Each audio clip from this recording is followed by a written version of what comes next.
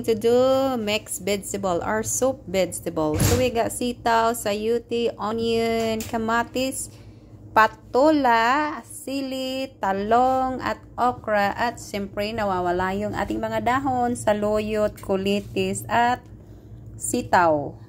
So we're gonna go ahead and boil the water here, guys. And then we can add it our fried fish. And we're gonna add it our onion,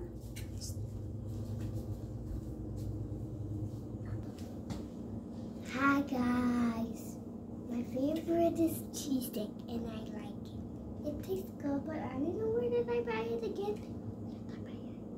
But yep. So yan guys, konting interrupt kasi may ganong mag-ahay sa inyo at ito ilalagay natin yung tomato and we're gonna boiled our soup. Cover up.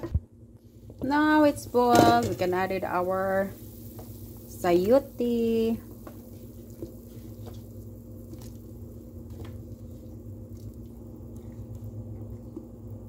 And our beans.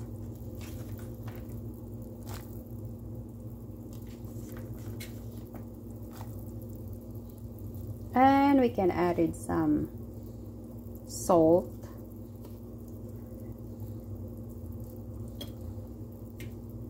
And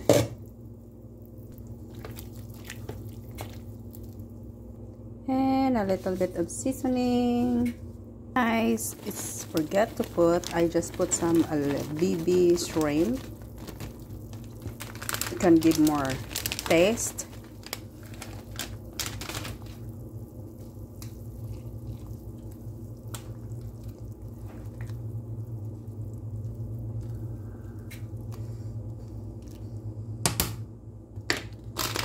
This is the one, guys. Oh, dry baby shrimp.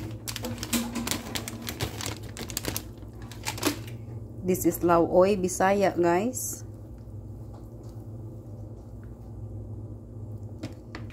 So yun, guys, malambot na ang ating how you call that? So we can add it our eggplant, okra, eggplant, and patola.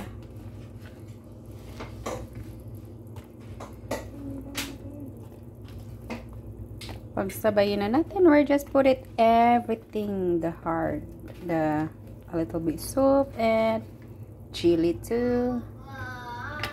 And paghalo-haloin lang natin.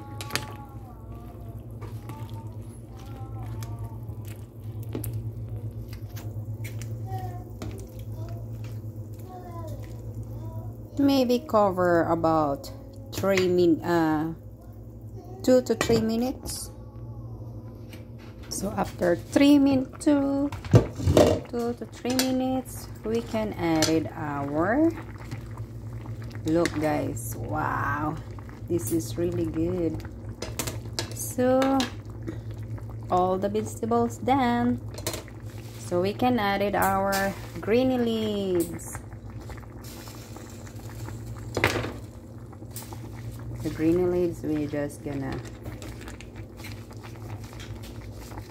dump natin ng ating saluyot tsaka kulitis at konting talbos ng sitaw, and we can turn it up our heat. I just turn up our heat, tapos ganyan lang siya guys. Luto na yan. Just turn it off and move our pot from heat. So it's not gonna be overcooked and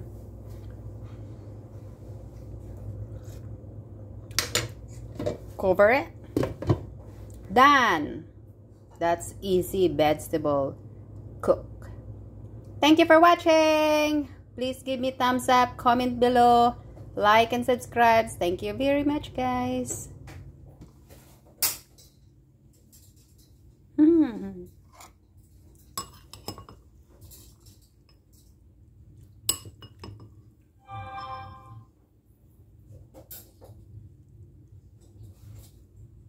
Healthy vegetables.